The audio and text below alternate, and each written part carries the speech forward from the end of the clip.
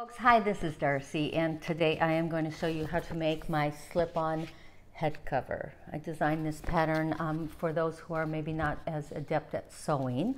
I would consider this a beginner pattern. If you can sew a straight line, you can certainly make this head cover. But what I like the most about this particular pattern is it can be made in so many different ways.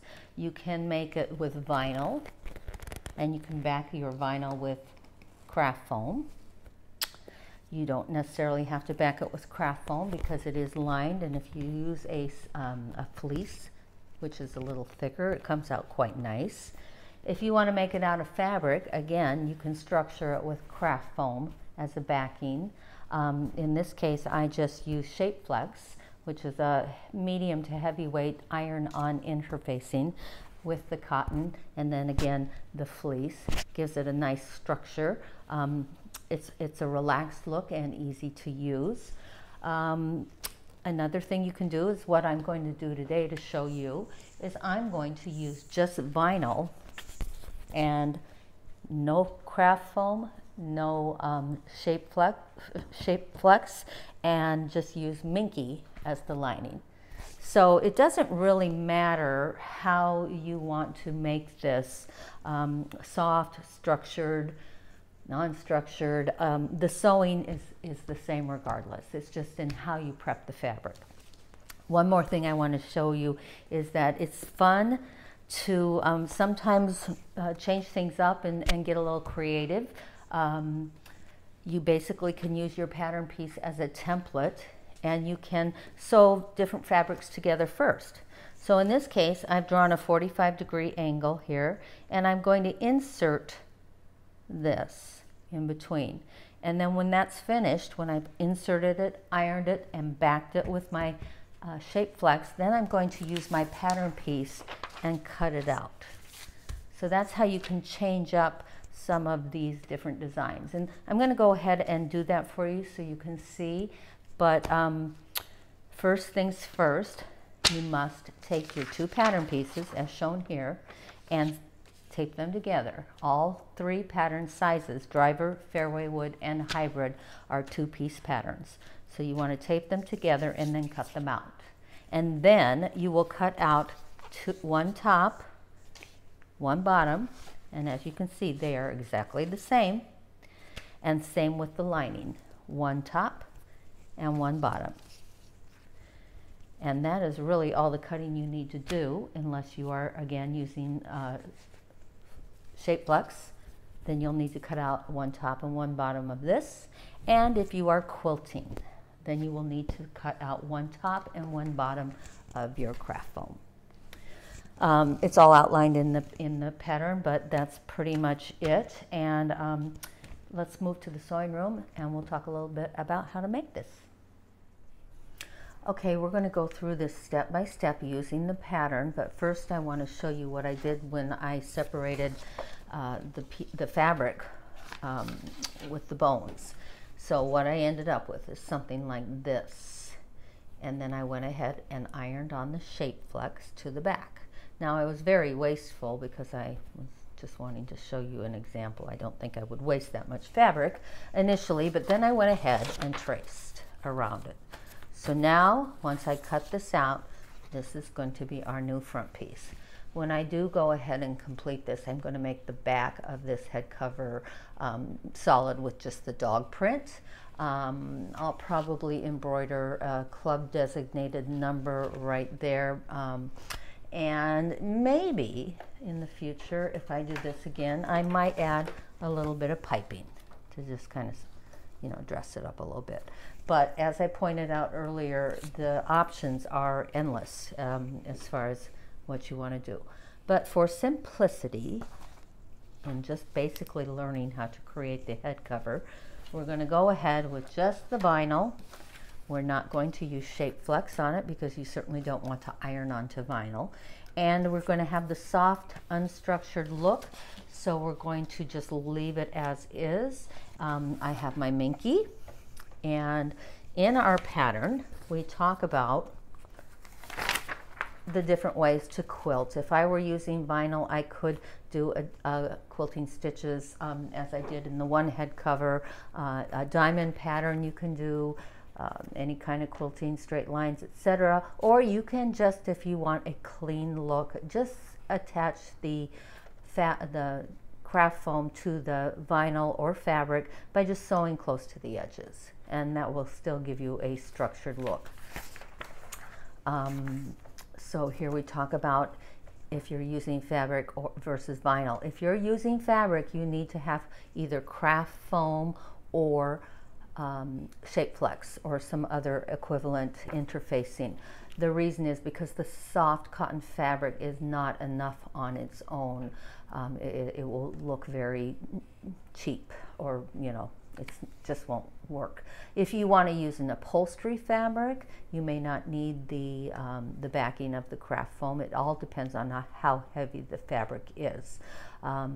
If you are omitting any quilting stitches on the vinyl, you still will not use craft foam, or I'm sorry, if you're omitting the craft foam and want a softer, more relaxed look, you don't have to use the craft foam. You can just start creating it exactly as it is, which I'm going to show you.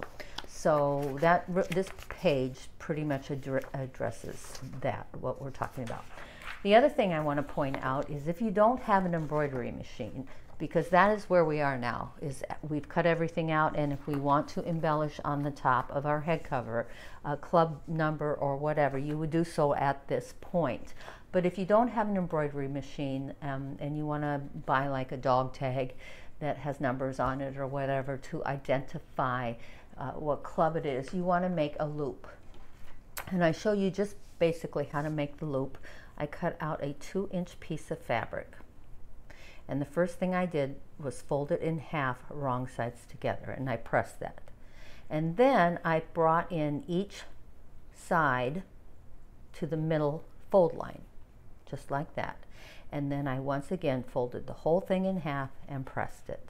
Now I would stitch up and down both sides of this, creating my loop, and then I would just fold it in any manner that I wanted and attach it to the middle top of the head cover.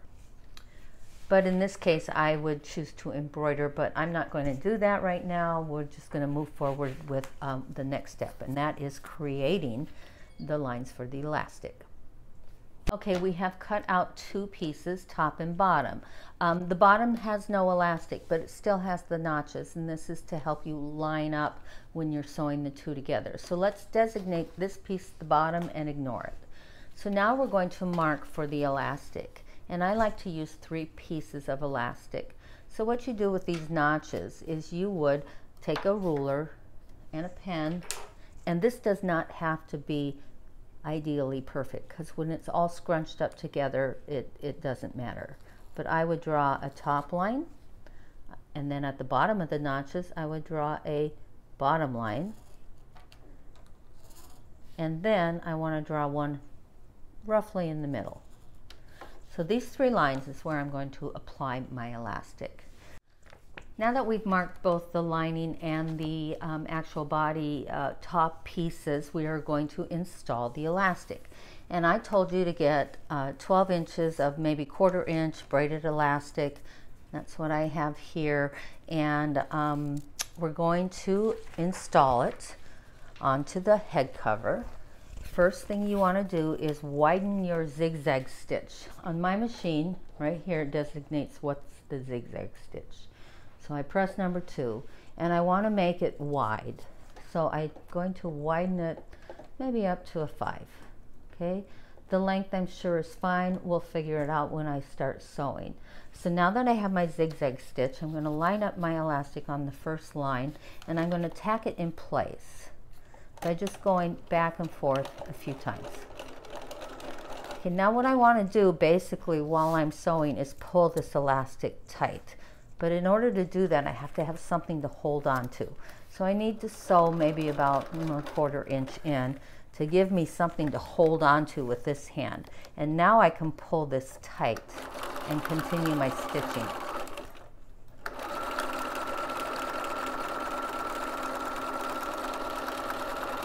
And then when we get to this end, tack it again a few times in place.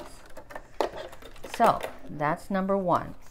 Now in this case, and what I've told you in the pattern is to make sure you switch your thread to a coordinating color. I did not, because I want you to see the line of stitching. So this is just a sample piece, but in this case you would want to use a red thread. I have found now that it's easier for the next row of elastic to do the bottom next. And you'll see why, because we're already bunched up and it makes it a little awkward to sew. So if you do the bottom line next, by doing your zigzag stitch, tacking it in place, and then moving in a few, you know, about a ½ inch, ¼ inch. Now I'm going to pull again, and see it'll flatten out the vinyl as I go. And if it doesn't, I just give it a little push down. Getting to the end, tacking in place. And now I'm going to do the middle line. And see how bunched up that is? You're thinking to yourself, I don't know how I could possibly sew that, but watch. Now, when I also said too, if I didn't put this directly in the middle, I can fix it now by maybe lining this edge up with the middle. That looks a little more appropriate for centering. So last time, tack it in place, move in a little bit. Start pulling, and as you see, as we move through, and this gets awkward, but it doesn't matter how it looks. You can see that it's flattening out as we go.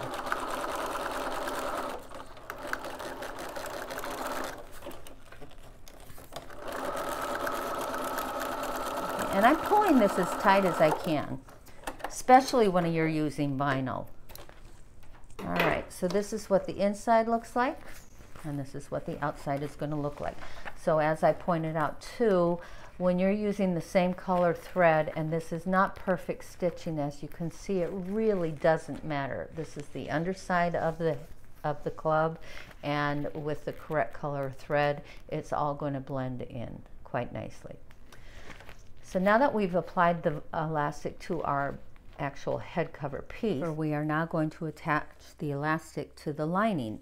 However, the lining only needs one piece of elastic as opposed to the 3 we put on the front.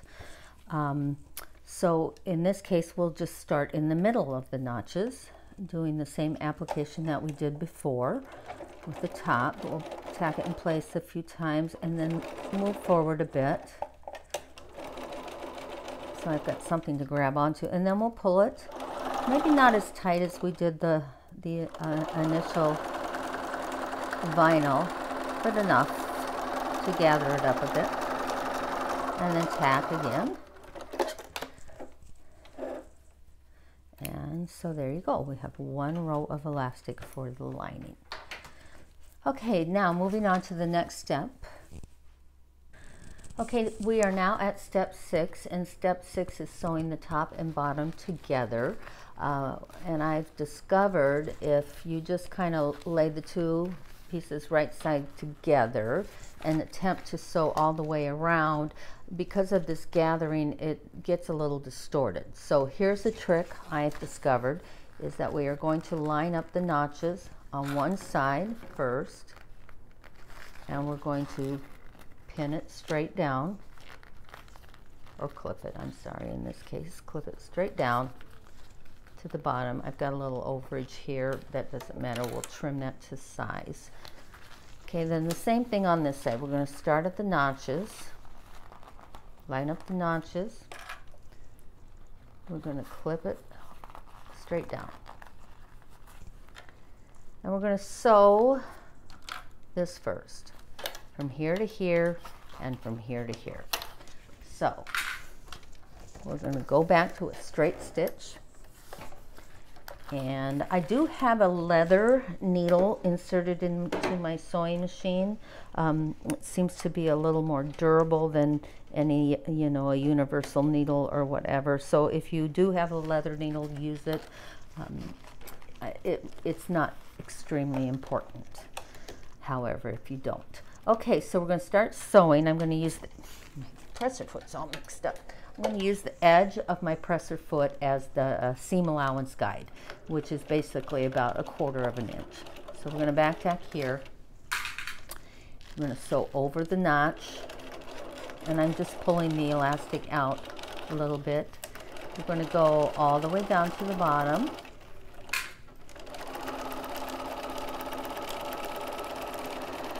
And then back tack at the end.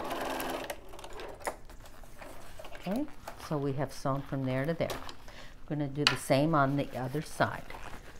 So I'm going to start at the bottom up so that I can see what I'm doing. But, oops, sewing machine needle came unthreaded. I've rethreaded my needle, so we're going to start over.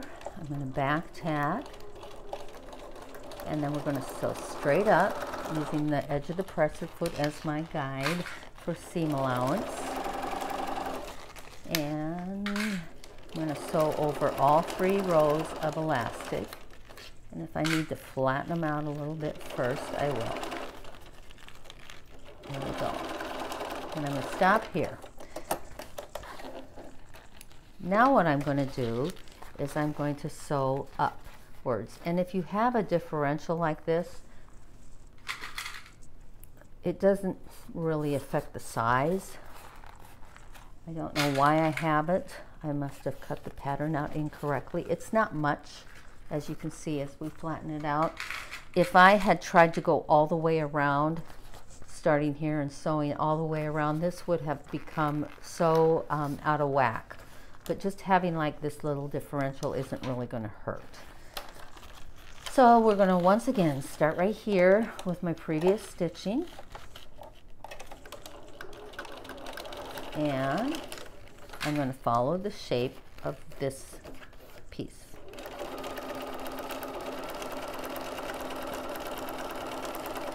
Using my foot as the guide for the seam allowance.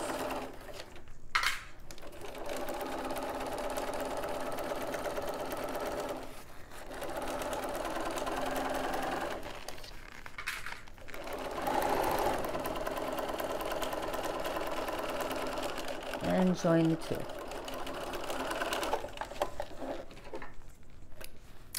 So in this case, I will want to trim this seam allowance down to maybe 1/8 of an inch.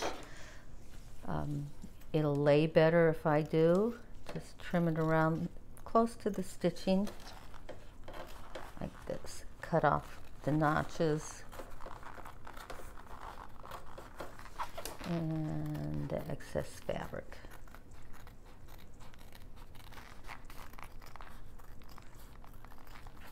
Now this might not be as necessary to trim it like this if you are using fabric, but with the vinyl I want to have a nice smooth half circle at the top.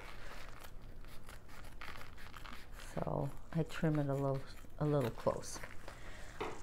So this would be our top of our head cover. I would have an embroidery thing here normally, or an applique or some sort of club designator, and then this is our back. Okay, now it's time to join the lining together as we did the body pieces of the head cover. So we're going to once again line up the notches, and we're going to clip from the notch down.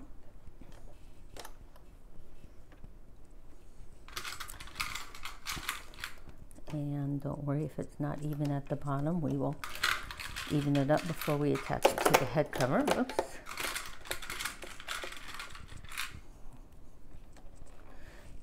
And again on the other side from the notch.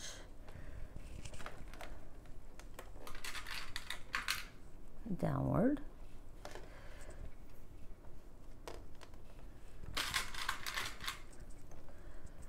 Okay.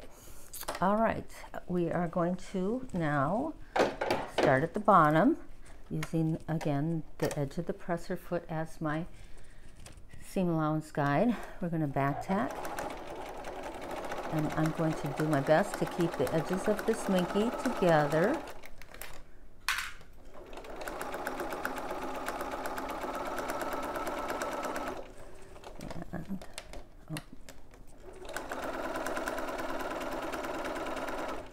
And get up here and go over the elastic. Now what I'm going to do is I'm going to continue to sew up until like the very beginning of this curve, because we want to leave the top edge open. So I'm just going to continue on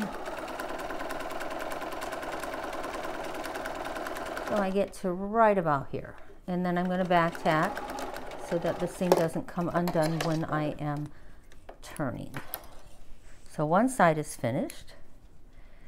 Now we're going to do the same to the other side. So I'm going to start at the top though, because I want to be able to see my elastic. So I'm going to join this up, join that up, and start at approximately the same position.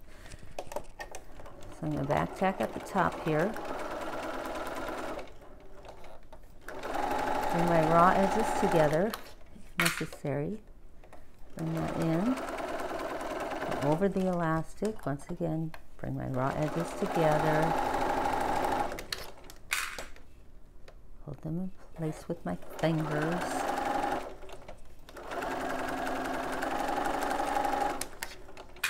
And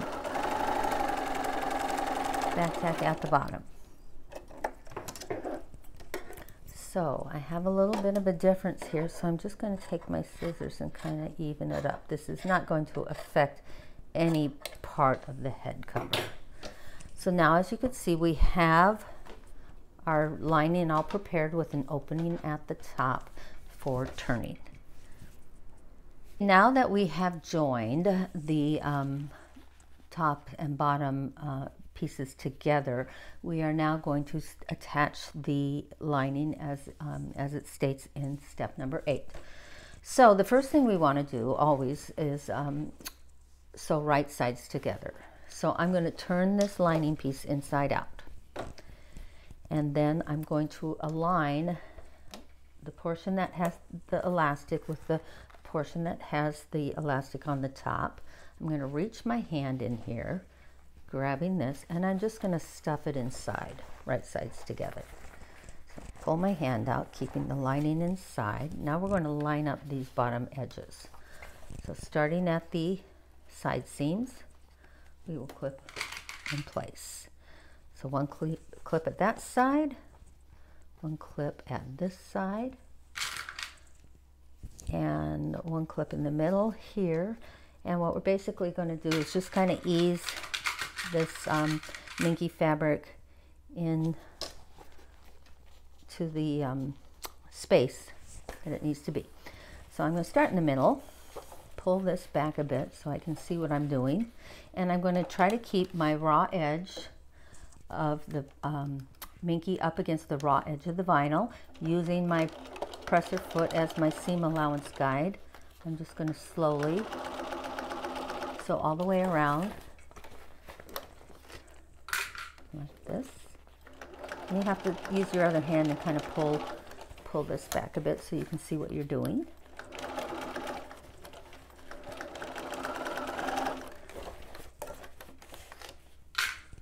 And if the minky appears to be larger than the vinyl, just kind of ease it in, as I said. And you want the two sides to join.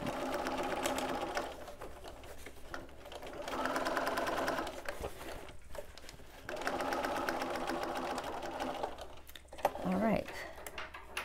So the next thing I would do is cut this seam allowance down to about 1/8 of an inch. All the way around.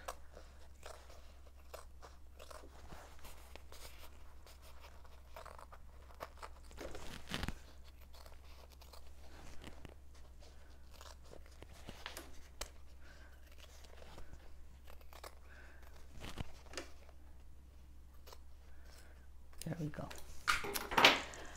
All right, step number 9 says for us to grab the lining from inside and pull it out. And then you want to bring wrong sides to wrong sides. So you're going to bring this bottom piece up to the top.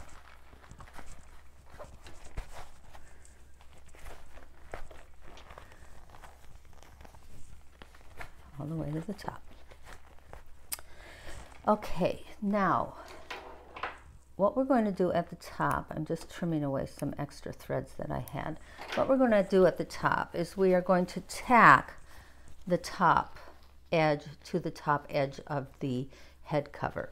I'm not going to sew all the way around the opening because that will cause this head cover to lose its shape a little bit. So what I'm going to do is I'm going to bring the lining all the way up, maybe even over. And the reason we want to tack it is because we don't want the lining to come out of the club, the interior of the club, when we are pulling our golf club in and out of the head cover.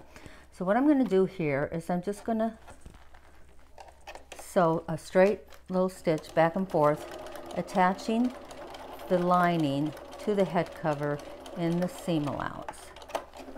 And that's one side, and now I'm going to do the other side. I'm going to bring the edges up together, and I'm just going to, just on the very edge, attach the two pieces together. All right. So we still have our openings here on the side, but that doesn't matter because this lining is always going to remain inside the head cover and never be pulled out. So now we want to turn the whole project around. It's easier to kind of do this.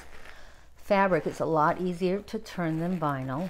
Vinyl has a tendency to want to stick to itself. So here we go. Okay, and I'm going to use my hands and just kind of recreate this rounded shape at the top. And then we want to have a little bit of the lining as a finishing edge on the bottom. And there you have it, folks. Pretty simple. As I said, I did not do embroidery on this because I just wanted to show you how to do it. I want to tell you something about the shape. Obviously vinyl is not going to hold its shape as well as the cotton structure does, or the structure with the quilting. So if you didn't like this, what you could do to alleviate it is maybe add piping all the way around. But I see this all the time and I think it looks great. So that's just a suggestion if that kind of bugs you a little bit. So thank you very much. And if you have any questions about how to create this or anything else regarding any of my patterns, don't hesitate to contact me at info@golfgearbydarcy. Thank you.